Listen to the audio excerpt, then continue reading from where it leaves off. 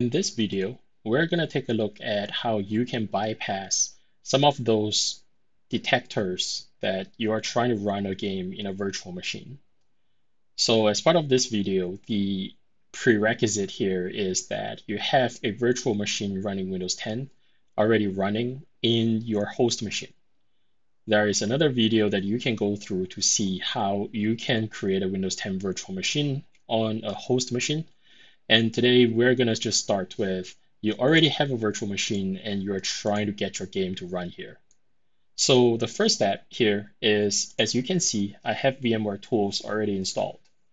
And the reason I have this is so that I can transfer files. Well, one of the reasons is so that I can transfer files into this virtual machine through copy paste. So I have here a game that is essentially a variant or a flavor of MapleStory. So I'm going to copy that and paste that in on the desktop of my virtual machine. And I want to do this in real time so that you have a rough gauge on the time estimate that's needed to perform this action.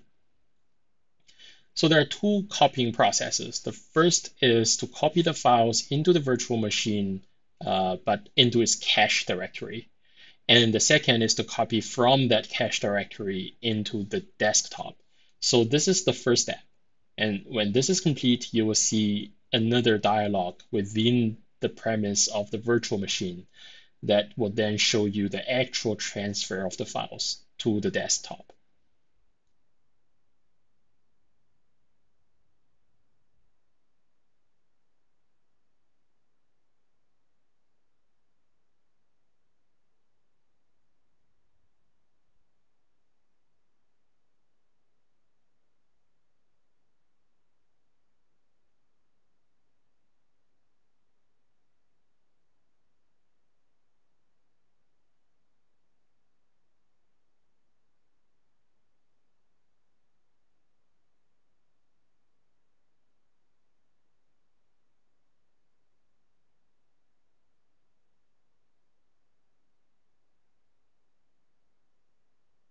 Okay, so that now that is done, I'm going to start by showing you that the application can actually not, or the game cannot actually run in this VM or virtualized environment.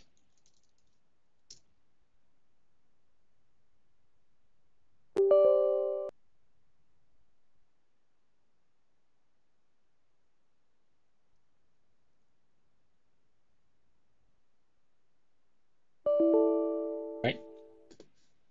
So as you can see, we get this error here by Themida that detected this game is trying to be started in a virtual machine. And so this game will not run here unless we do a couple of things to bypass this check. So the first step that we're going to do is we're going to turn off this virtual machine. So shut down.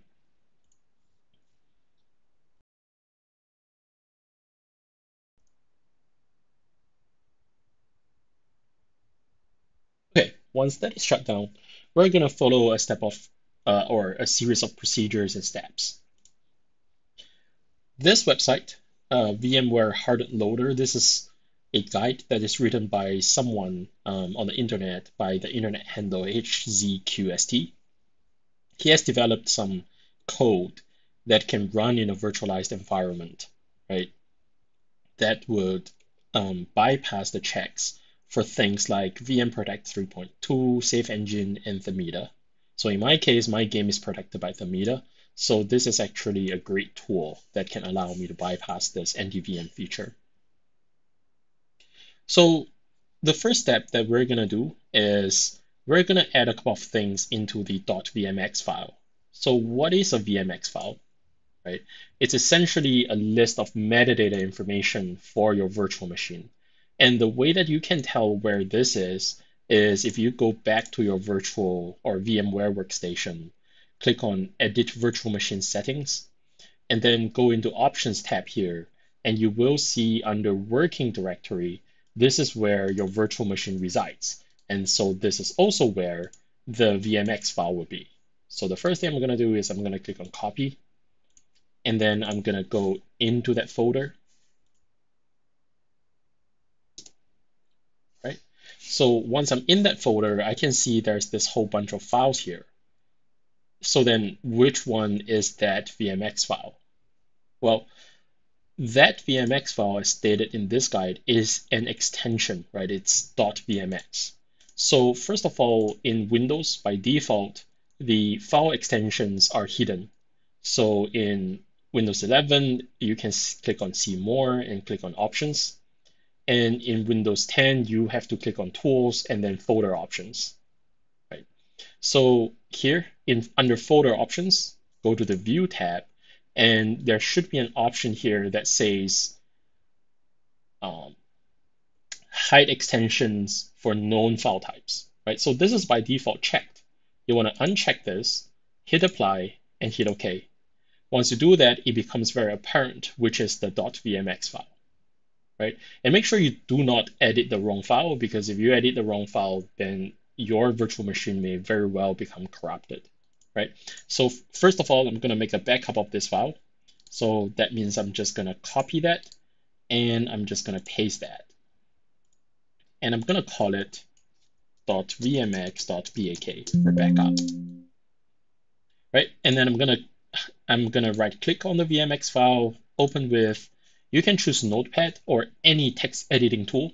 For me, I'm used to Visual Studio Code, so I'll just open it up in Visual Studio Code. So we scroll down to the bottom and we go to the last line here. And the instruction says here, we want to add the following lines of information to the VMX file. So I'm just gonna go ahead and do that. Right, and now you want to make sure to save it, right? Once this is saved, let's go back here. There's an additional instruction in case that you have set up your virtual machine to use virtual SCSI disk drive. So most of us at this moment should not be using this option, but the way that you can check here is, again, to go back to the settings here and click on Edit Virtual Machine Settings. And here you can see under disks or under hard disk, you can see for me that's NVMe. And so this depends on, so the value here depends on how you set this virtual machine up when you were creating it. So here, if I go into advanced, you can see that this is NVMe, none of this is SCSI. So that means I don't have to do that step.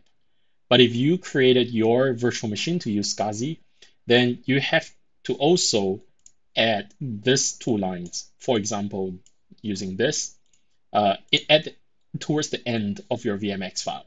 So for me, I do not have to do that. And so this is actually complete. So I'm just going to close this at this moment. Okay. Next. What I want to do next is, now this comes to the second step where you have to modify your virtual machine's MAC address. So MAC, MAC, stands for Media Access Control. And the MAC address the MAC address is an attribute of your network interface card, right? So every network interface card or virtual network interface card would have a unique MAC address. And this MAC address is a lot like your social security number in the sense that it uniquely identifies each network interface card. So how is this done?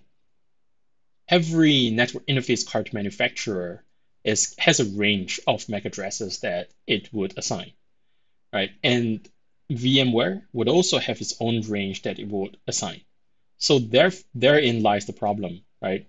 If your game or your software that prevents you from running it in a virtual environment, one of the options that it has, right, to stop you from running itself in a virtualized environment is to detect whether you have a MAC address in the range that is expected of, say, VMware or some other hypervisor.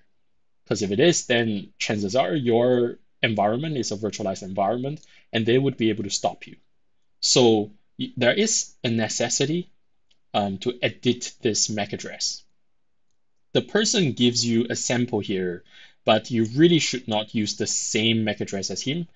As you can imagine, this would have been used by a lot of people, and you really do not want, game companies or game administrators to mistake you for some others who might have done, other things to get themselves blacklisted, right? So what you need to do here is, okay, so I'm just going to copy this value, but I'm going to modify this value so I do not use this exact one, right? So I'm going to go into, again, edit virtual machine. Okay, so I still have this dialog box open, but suppose if you didn't, you want to come back to VMware Workstation and click on Edit Virtual Machine Settings and go into Network Adapter and click on Advanced. Once you're there, you want to replace this with the value that is on the website, but you want to edit it. So for example, I'm going to change E8 to FA, right? Just as an example. Like you want this to be different. You don't want to use the same one as me. So you may want to edit this to something like A1. So this is a 16 value or 16 base number. So here you can have 0, 1, 2, 3, 4, 5, 6, 7, 8, 9, A, B, C, D, E, F, right? So I'm going to use the term FA, right? That's essentially, I think 16 and 11, right? Okay, and click on OK. Okay, and once that is done, let's review the third step. The third step requires you to run an install.bat, and BAT is just extension for batch, in the VM guest using administrator privileges. So we're going to have to run this in the guest operating system.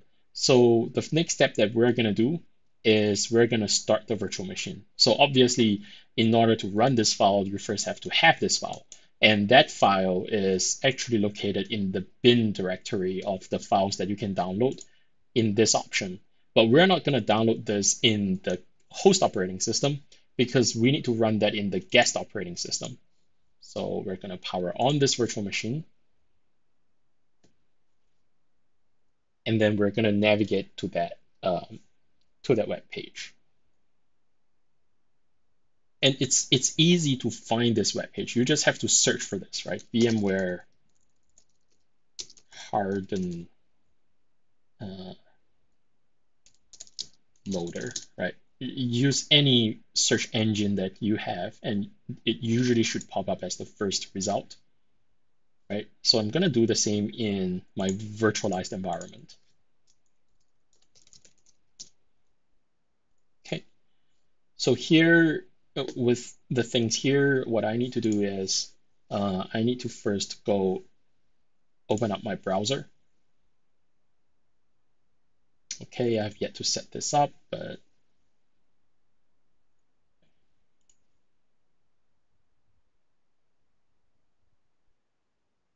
okay.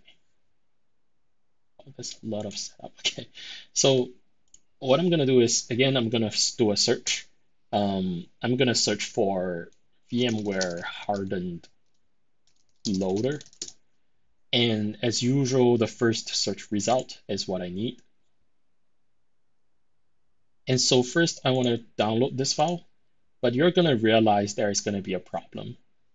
And the problem is your antivirus software will treat this as a threat. And that's because in the bin directory, there is a vmloader.sys, and vmloader.sys is actually a very important file for this to work, right? You're kind of modifying the system identity and tricking, other applications, so Windows will mark this as malicious. And in some ways it is, right? But we're trying to bypass some systems, and that in itself is kind of like with malicious intent. So obviously we want to do this anyway. And so the first thing that we need to do is to change some settings in Windows security. And if you're using another third-party antivirus software, you're going to have to find out how to do that. So in order to open Windows security, first you want to click on this arrow and just find the Windows security icon and double click it. That is one option. The other option is you click on Start and type Windows security. right? And then just open that application. So in here, go to the virus and threat protection tab, and we're going to have to find a way to exclude, right, the downloads folder. Because once you download it, that's the downloads folder is typically where it goes. If you have configured a different directory, then you have to set up exclusion in that custom directory. So I'm going to go ahead and go to virus and threat protection settings, and I'm just going to click on under controlled folder access. No, sorry, not this one. Under exclusions, click on add or remove exclusions, right? And so currently I have no excluded folders or files, so this is an empty list. So you want to click on add an exclusion, click on folder, and select your downloads folder and select folder. Yes. And this folder is currently excluded from firewall scans, or sorry, the antivirus scans. So now, if you go back to the web page, again, attempt to download this file, and it should work because this process now bypasses the scan process. Okay, so you want to go to your downloads folder and extract the files.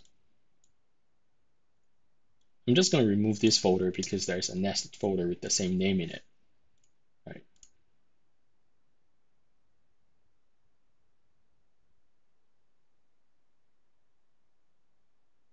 Okay. So once that is extracted, we now want to just take a look at what's inside. Make sure that in your bin directory there is the VM loader and there is the install bash file, right? Again, if you go into view and then you go to options and you uncheck this extension, you will see this is install.bat, right? That's the file that we need to run, right? Okay, so the next step, you are supposed to run that file as administrator, right?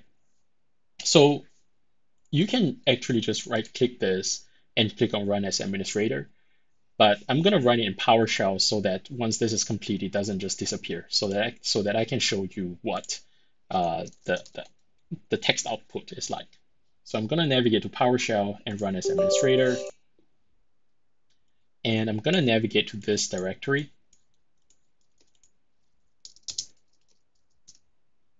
Okay, make sure the install.bat is here and execute install.bat. Actually, before I do this, I also first need to create a firewall exception for this file to appear in C drive. Because as part of this process, this is going to copy this file into the C drive. And Windows Defender or Windows Security is going to go blare all of its alarms again at this file because it thinks this file is malicious. So we're going to have to come back into Windows Security and add another exclusion.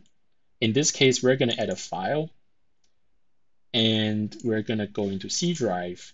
The file that we need to exclude is just called vmloader.sys, but the file does not exist yet. So we first need to create a dummy copy of this file. So if I go into the C drive, well, and so if I go into Notepad and run as administrator, this step is important for you to save into the C drive. And I'll just click on File, Save As, and navigate to the C drive. And then I'm going to call it vmloader.sys, except that I'm gonna put it in quotes, right? Putting the file name in quotes would guarantee that it saves with the .sys extension instead of being saved as a text file. So click on Save, and you will see this file here with 0 kilobyte, which means that it contains absolutely nothing. But at least now you have a dummy file here that you can now use for the exclusion. So I'm going to double click that file, and now you can see vmloader.sys in the C drive is now also excluded from antivirus scannings. And by the way, if you're not comfortable with adding exclusion or with any antivirus software detecting this as potentially malicious, then please do not use this software, right? You, you would not be able to bypass the Themida and the game detection software, but um, it's with everything on the internet, it is your responsibility to make sure things that you are doing is in accordance with your personal values and also uh, what you are willing to do, right? So in my case, my virtual machine is created solely for the purpose of running this game. I do not have any passwords or credit card information in the entire operating system, so I'm comfortable with doing this and adding all of these files as excluded. Okay, so now that we have created the exclusion, we're going to delete this file because the real one has to be copied here. Okay, now with that out of the way, I'm going to run install.bat. And once I run this, as you can see, the first step it did was to copy the file into C drive as expected, and then it created a path, right, where if someone starts VM loader, that's going to start this particular system file. And it started the VM loader service, so it's running as a service on Windows, and is currently so this operation is successful. But at this point, we're still not yet done because I started with a copy of VMware with VMware tools. So that also means that I have um, things in my registry that was persisted by VMware tools that would still give the identity of this VM as a VM away, right? So the next step that I'm going to do is I'm just going to close out my folders and the browser because I don't need those anymore. And I'm going to start registry editor. So click on start, type reg, and you will see this app called registry editor. You want to open that app, um, and you want to go to this particular key, which I'll start typing. So under computer, you want to go to H key local machine, and then go to system, and then go to CurrentControlSet, and then go to control class, and then there's a bunch of GUIDs that make sure that you type this correctly. So 4D36E 968. And so by the time you type the first segment of this GUID string, you will see that there's only one option, right? And this option ends in 10318. So you want to click that. And under this, well, folder, layman term, it's not the exact technical term, but under this folder, you will find 0000, right? And in this folder, you will find a lot of entries with the word VMware in it. You want to make sure you edit all of those that says VMware.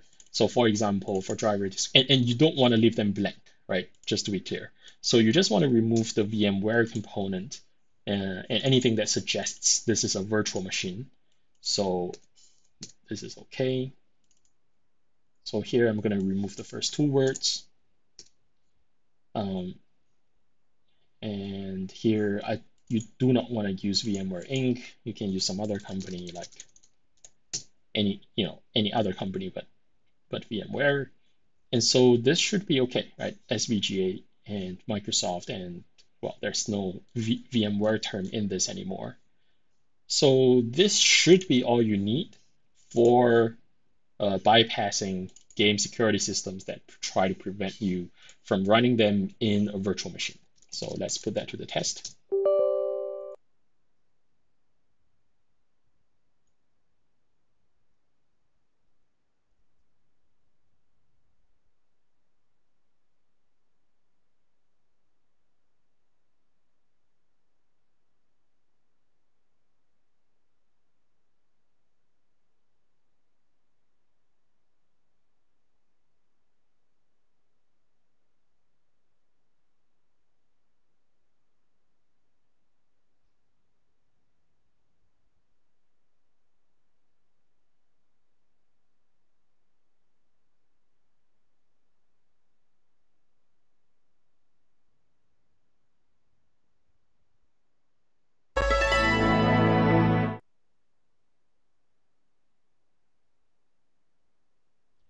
And I'm just going to press alternate enter so that it goes into windowed mode.